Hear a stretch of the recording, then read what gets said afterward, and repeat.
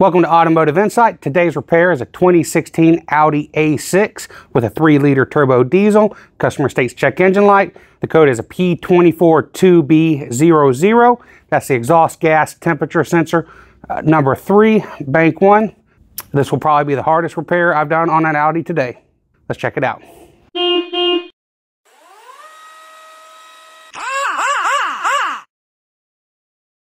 So these are the codes that are in the ECM. The only code that's active is the 242B00.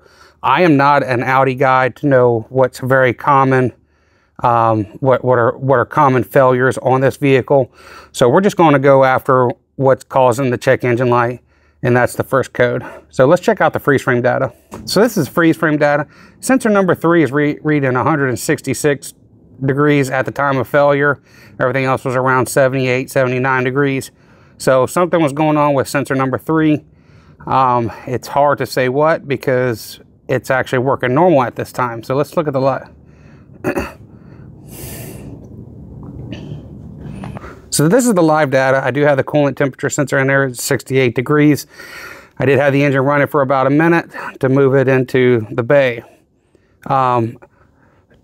Sensor number 4 is the furthest away from the exhaust, so that's why that one takes longer to heat up anyway. But number 3 and number 4 are really close together and they're registering the same thing. So it's really hard to say if the sensor is going to fix it, but that's what we're going to do. Remove the engine cover. So this is sensor number 1. Sensor number 2 is down on the bottom. This is sensor 3.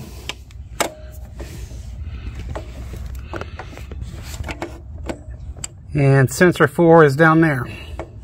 So this is the sensor that we're going to replace. We'll disconnect the sensor. We'll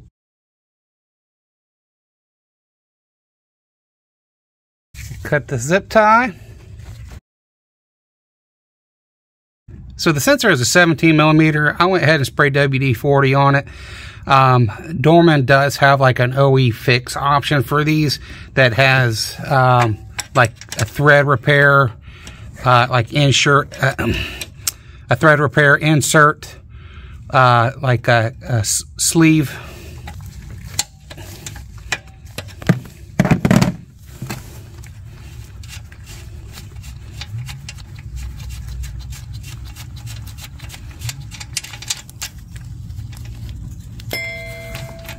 I gotta have more cowbell, baby.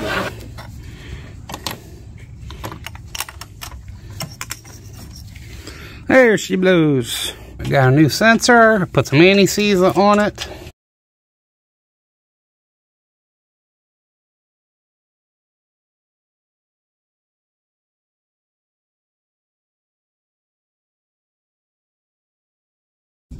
Got our new zip tie here. You believe they charged me 50 bucks for that thing at Audi? Got our engine cover back on. So we got our new sensor in. You see it's registering like the other one is, so only time will tell if this is actually fixed, but everything's looking good. We'll button this one up. All right, well that wraps this up. There wasn't any really diagnosing this because the problem is intermittent. Maybe if some of you Audi guys out there or Audi techs know better, you know, tell us what you think in the comments. Tell us what you think in the comments section down below.